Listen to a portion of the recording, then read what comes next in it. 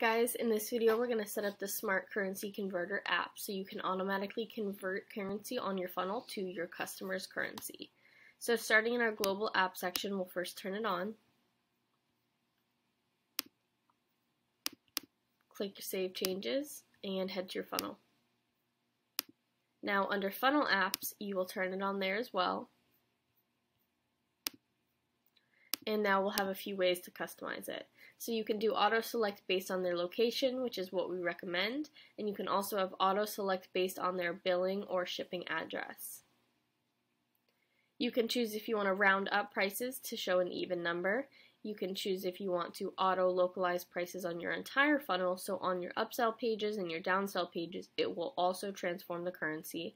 And if you want to show a currency pop-up on your entire funnel. We'll show you this in a minute, but that will give them the option to change to any currency they want. Make sure you save your changes and head to your funnel.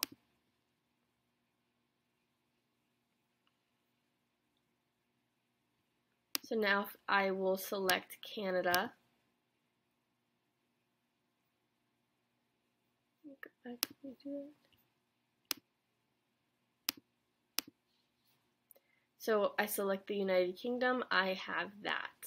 Now I can select another one,